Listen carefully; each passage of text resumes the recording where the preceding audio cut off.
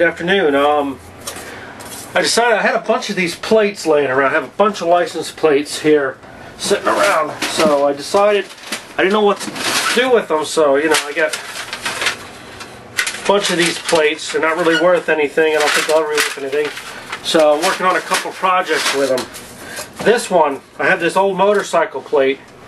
I'm going to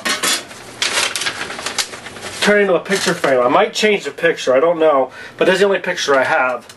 And I'm going to put this inside here. It's going to be like a picture frame.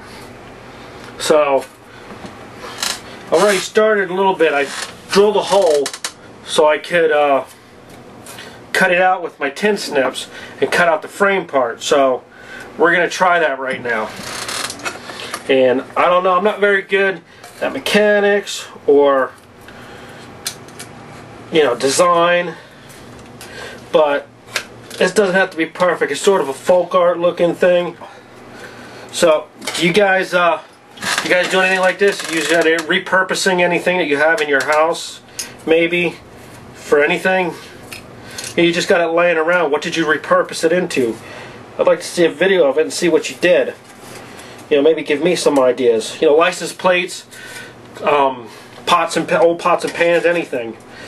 You know, love to see what you did with it, because, you know, being as I'm not rich, I'd like to just not throw things away.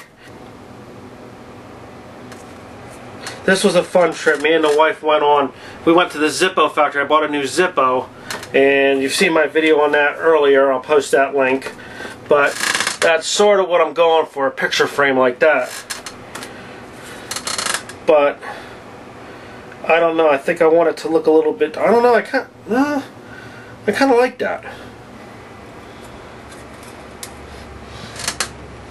And this picture frame slowly coming together. I mean, it's just a simple project, but kind of cool to hang in a garage or in your room. You know, maybe put it up on a little stand or something. But I think I'm going to hang it and put it right here at my computer desk, since I have nowhere else. And you can see I keep everything in here. My fishing rods are right here. Got my new finally got a picture frame for my one of my favorite TV guide covers, because they had two of my favorite shows on it, Alf and X-Files. The other project I'm working on is I'm going to be using the lid from. I'll post a link to the other thing I did. I'm using some letters, and I made the Andersons. I'm going to make a little sign. 3 is going to be the E. D. We're going to make an N. Kind of like that.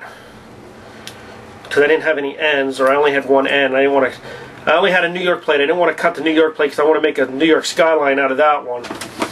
I also have my very first vanity plate for my 75 Ventura, which I'm not going to cut up. That is off my very first car, 1975 Pontiac Ventura, so I'm not cutting that one up.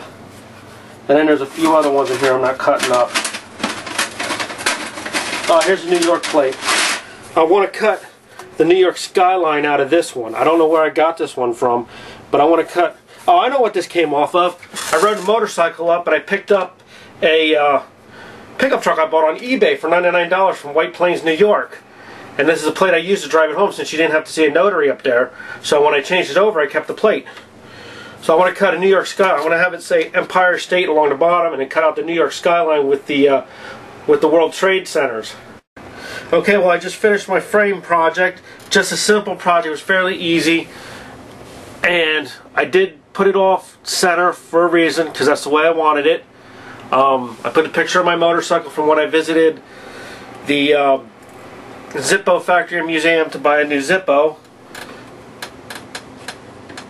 And that's my picture frame, motorcycle license plate, old vintage license plate picture frame. Follow me on Twitter, like my Facebook page. I started writing my blog again. That's all linked down below. I have Pinterest now. Check that out. That's linked down below. Have a good day. Oh, he's going on YouTube.